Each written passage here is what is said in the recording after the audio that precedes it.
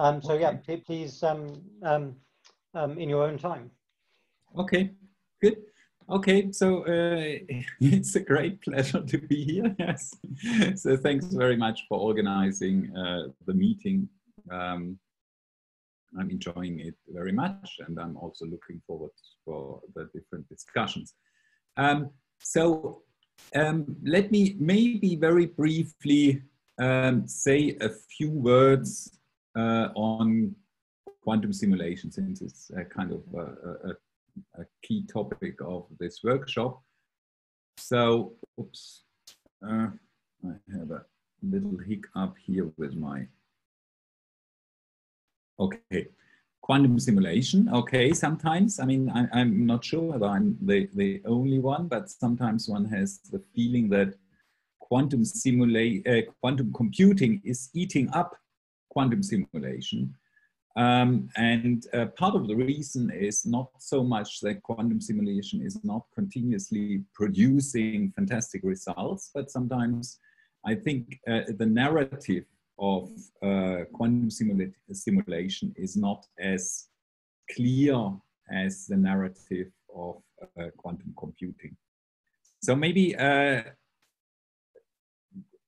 how could one look at quantum simulation? I think the way how to look at it is that you take some many-body system and then you define, well, for example, particles in a trap, and then you have a certain energy range of the low energy range where the system is completely described by a Hamiltonian, and this Hamiltonian is a very well-defined concept.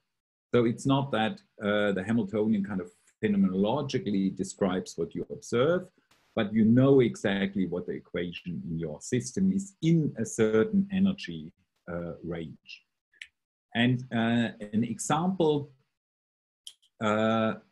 for that are, of course, Bose-Einstein condensate, superfluid, Fermi, Hubbard, and so forth, you name it. Let me look a bit at some examples a bit more precisely, okay? Because there are different questions that you can ask and address with quantum simulation. So one approach to quantum simulation is that you try to provide answers to open questions. And my feeling is that for any quantum device that will be built, the first useful question that will be answered will still be the Fermi-Hubbard model, where you get from a machine a useful answer.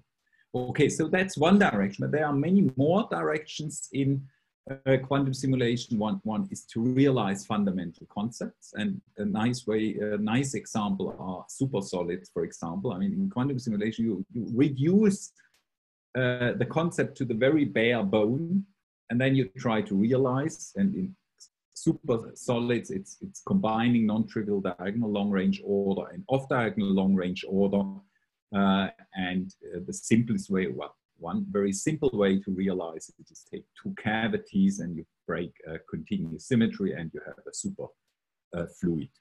And then you can measure, for example, Higgs and Goldstone modes. You can even not only measure the energy of these modes, but you can measure their phase and amplitude character as shown here.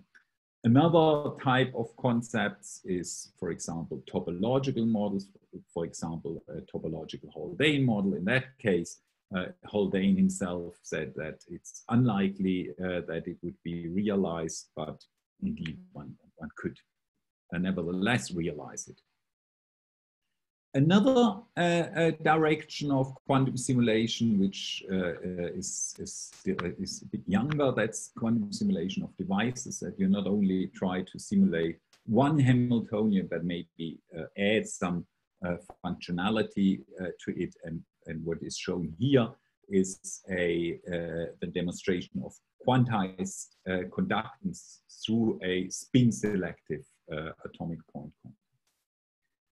And then another, maybe one of the nicest aspects is that you might encounter unexpected phenomena. And on the other hand, since you have a Hamiltonian, which is so well described, one should be able to explain them once one observes them.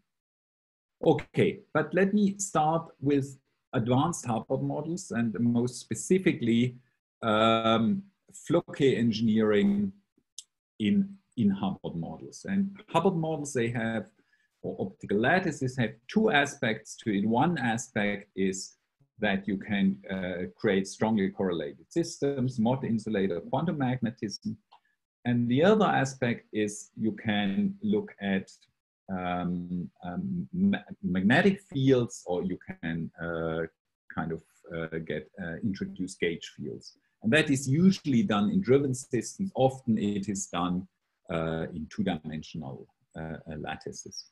And a question is, how can you combine those two paradigms? And that's what I want to show you an example. And the example is to introduce a term in the Hamiltonian which describes a density-dependent tunneling, which had already been demonstrated, but we want to have a density-dependent tunneling with an engineered non-trivial Piles phase. Okay, so what do we mean? So you have a tunneling particle from one side to the other side. And then you have another particle where there is now on the other side another particle. And now not only does T change the amplitude, but you also want now a psi that you change, that is changed depending on the presence of the other particle. So basically you want to have a term in your Hamiltonian where T and the phase of the tunneling matrix elements are operators. Okay, why would you want that? These type of elements in the Hamiltonian, they are important for lattice gauge theories, where you have gauge bosons and kind of matter particles, fermions. Okay, and there have been quite some proposals on doing quantum simulation of lattice gauge theories, and also some kind of basic realization of these first parts of the concepts. I mean, the way what I will talk about is closest to the minimal version, ladder version that was proposed by Luca Barbiero and colleagues. So that's the last, the proposal on the last line here on the view graph. Even though, I mean, the way we create these Piles phase, that's quite different to what what's in their proposal, but one can use it for such a proposal. Okay, what's happening in the classical static gauge field? Basically, you have a particle, say, tunneling on a lattice, and if it tunnels once around, then it picks up a phase. Okay, if it tunnels in a circle. And now, what we want to have, a quantized or dynamic gauge field. Okay, here a particle tunnels around, the matter particle, it doesn't pick up a phase. Now, if there is another particle, then you want it to pick up a phase. So, and that's why you need to have this density-dependent Piles phase. Okay, so this work has to be seen in the context also of other people's work. There is Monika Eidelsberger. They did a very nice work recently in similar direction, and also Chen Jin. Okay, so what you need here is some serious tunnel engineering. Tunnel engineering in Switzerland, we are experts on tunnel engineering, and this is a photograph of the new Gotthard tunnel between Switzerland and Italy. And in the press release, when it was opened, it also said, okay, thanks to scientific calculations, costly delays were avoided. Okay, so one needs to do some thinking before the doing. Okay, and tunnel engineering also, there are in the quantum regime, there are also people working on that, and there have been ideas and also experiments which are related to what we do. Those are shown here. Okay, but what is our system? Okay, our system is a Fermi-Hubbard model, and it has this special lattice with a hexagonal structure, and we shake it.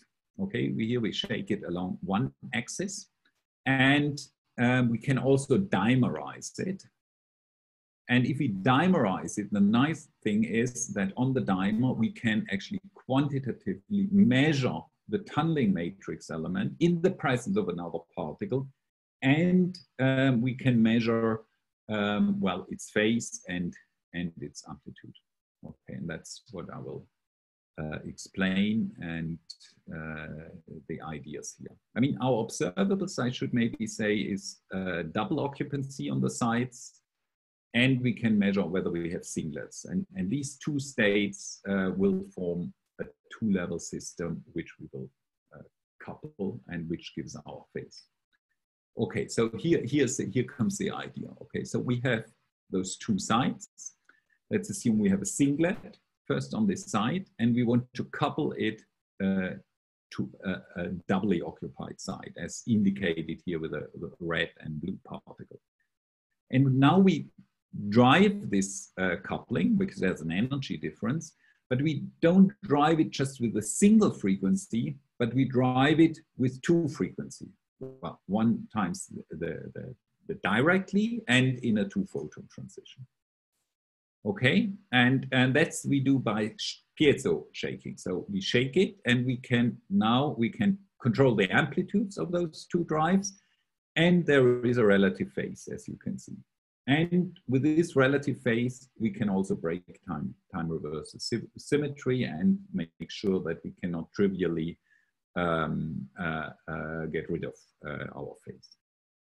Okay, and also you can look at it in terms of a two-level system between a singlet and the doubly occupied sides, and two driving, two couplings between these two levels. And these two couplings, well, you can write them as one effective coupling put together by these two matrix elements, which have a relative phase that we can control, and then you get this lower line there. And you can also, I mean, a way how you can think of it, it's simply by adding up two vectors in complex space, and then you get the the brown vector as a resulting vector. And you can now, within the parameter space, you can insert a singularity in your phase, as it's demonstrated or shown on the left-hand side. Okay, so how do we measure that? So we use a trick to measure that. So it's a kind of an interferometric measurement. And the trick is that we can switch on and off the interactions. And that we do by switching the particle from a collisional interacting state to a collisional non-interacting state. So then effectively we have an interferometer where we split adiabatically our go into the superposition of ground and excited state of our two-level system.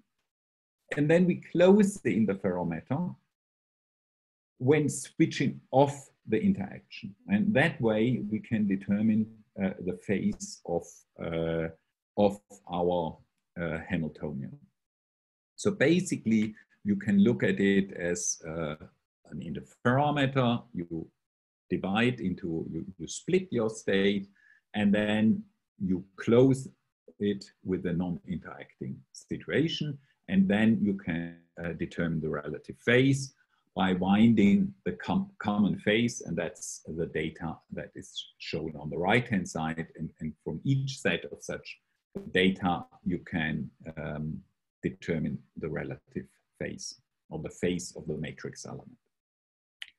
And the measurements are shown here. These are the phase measurements of our matrix element, and they are on the right-hand side. The upper line is where we don't have a jump of pi in the phase, and the lower line there is where we observe a sudden phase jump. We can also measure the matrix element, the absolute value of the matrix element in a dynamic measurement where we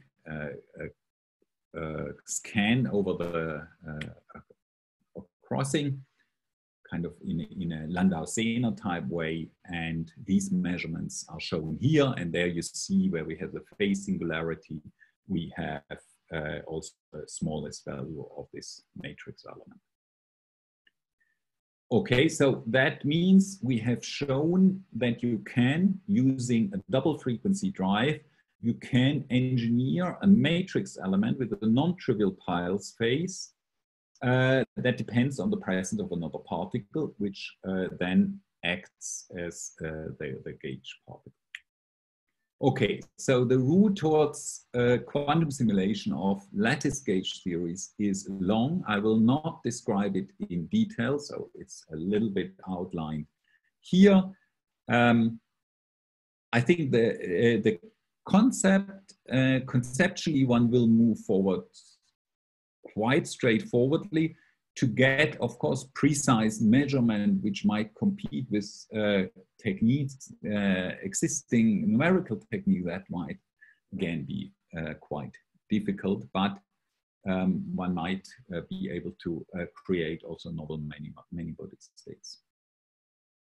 And there are more routes, other routes from other people. I mean, there was recently a very nice paper by Antoine Brouet on Rydberg atoms using actually a rather similar scheme as we did. You can see that in this adding up of the three vectors to get a new matrix element. Okay, now the Floquet engineering. Okay, so the important part here was the Floquet engineering, but Floquet engineering, you often hear also Floquet heating and losses, and then one might get disappointed. Maybe it all doesn't work as well as one wishes.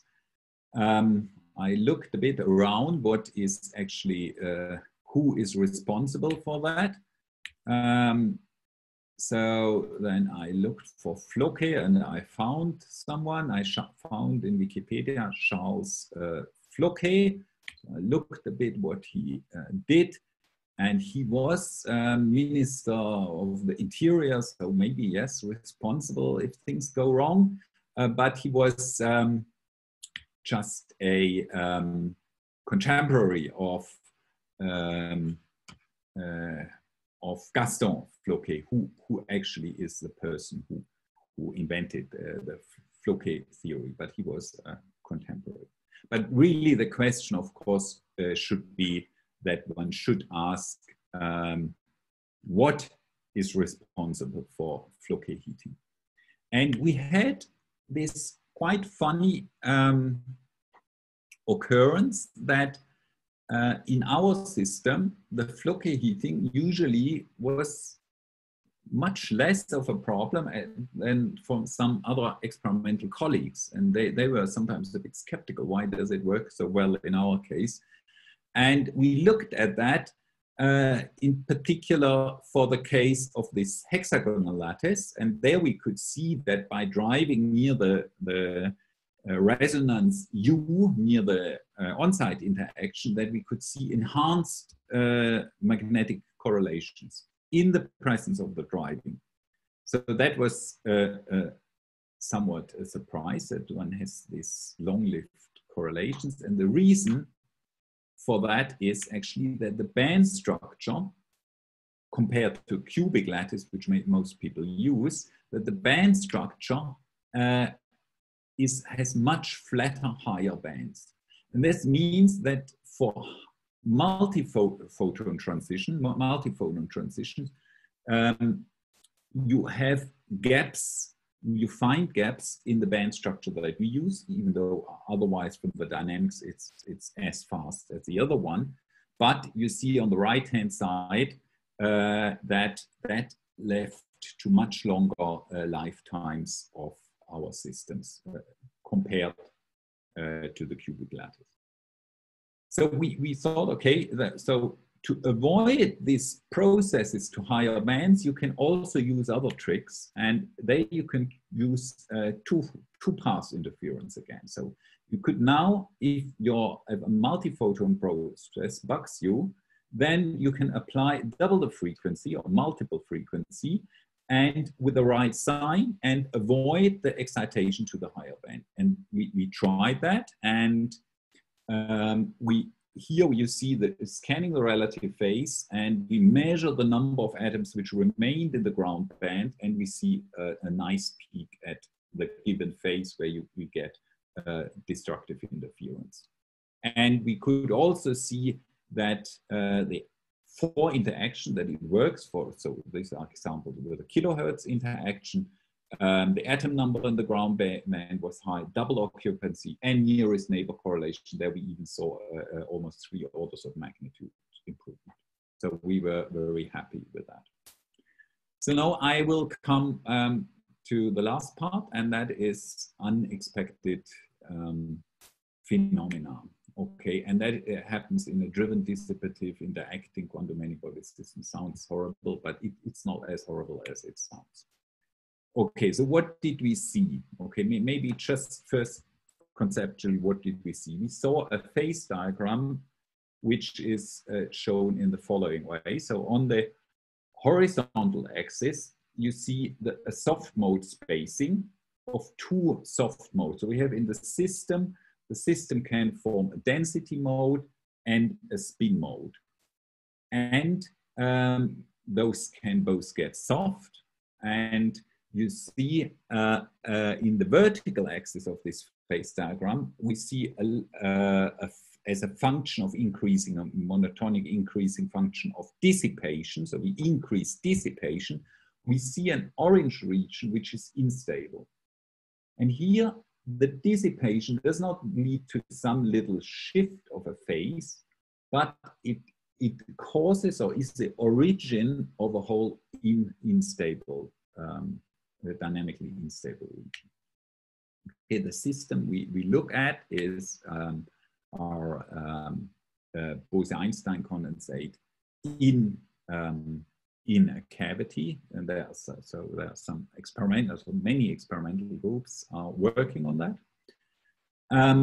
I briefly remind you what is mainly happening in this system, and so that's a Bose-Einstein condensate in the cavity. You shine light from the side on it, off resonant light, and then if you increase the intensity, at some point it starts to self-organize and scatter into the cavity.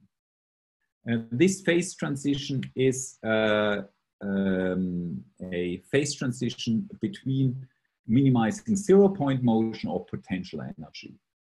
So at low pump power, it tries to minimize the kinetic energy. At higher pump power, it gains in potential, it can lower its potential energy and organize in those 2 phases. So it breaks spontaneously a C2 symmetry. And this can be mapped to the Dicke phase transition. Okay, so now let's extend this system and put a spinor condensate into this cavity. And now you can imagine with the spinor condensate, you have an additional degree of freedom, and that degree of freedom is that the system can also arrange in a spin pattern. And you have, with the spinor condensate, in addition to using since you have additional magnetic sublevels, you can also have not only scalar, but also vectorial light coupling. So these ingredients are added, and how much vectorial or scalar light coupling you have, you can just arrange using the polarization of the drive, which is indicated in the brown line. Okay, what type of phases can you get? You can get, again, a density mode. So if you pump more, this density mode softens, and you can form, you can have phase transition and finally form such a pattern. Okay, but there is another, and that breaks the C2 symmetry. There's another mode that gets soft, and that's a spin mode. Here you have on every side an atom, but one scatters with 90 degree forward, the other 90 degree backward. That's why you can get now such a pattern and constructively interfere into the cavity mode. Okay, and if you can observe, that as a function of this pump field polarization, you have either this density mode or on the right-hand side, the spin mode. Okay, and we were now interested what is happening here in, in the region of the critical angle where you jump from one to the other phase. So what is happening there? So we were zooming in there. And then what we observed was the following. Okay, so on one hand, in a certain region, we observed just the normal decay phase transition. So you increase the pump power and then you observe the phase transition. And if you do a heterodyne measurement, then you see the outcoming light field locks to a certain phase. And now we changed the polarization, and then we saw also regions where you see the following. Again, you increase the pump power and you see light in the cavity, a bit more jumpy. And then you also look here, and then you see, oh, the phase is now no longer locked, but is moving. Okay, so you have continuous movement of the phase. You have a running phase in the system. So it seems that the system is continuously changing.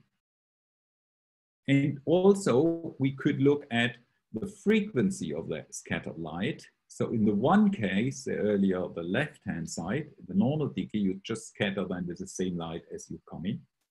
And in the other case, you have a red and a blue detuned sideband, or one of them. So you continuously drive this system, you pump energy in the system.